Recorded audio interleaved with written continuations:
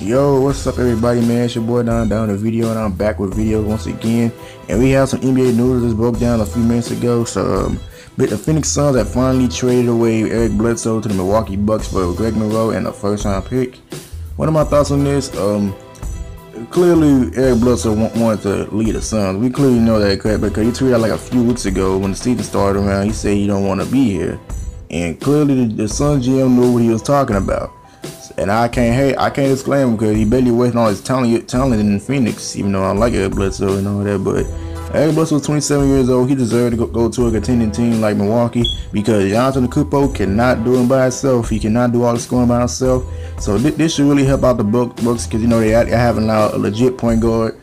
I don't know why Phoenix got Greg Monroe. They clearly say they wanted a younger guy, but I guess the Bucks didn't want to trade Malcolm Brogdon, I guess. So yeah, I can't really credit nobody there. But who won the trade? Obviously, people are gonna say the Bucks because they just upgrade from the point guard position. So that's good. As always, y'all, what are y'all thoughts on the Suns trading away Eric Bledsoe to the Bucks for Greg Monroe and a first-round pick? Give me y'all thoughts on this. I say that the Bucks won the trade, basically. To be honest, as always, y'all, I'm out of here. I'll catch y'all later. As always, make sure you gotta leave a like, comment down below. And look forward to give this video a thumbs up, and I would appreciate that. As always, y'all, I'm out. Peace.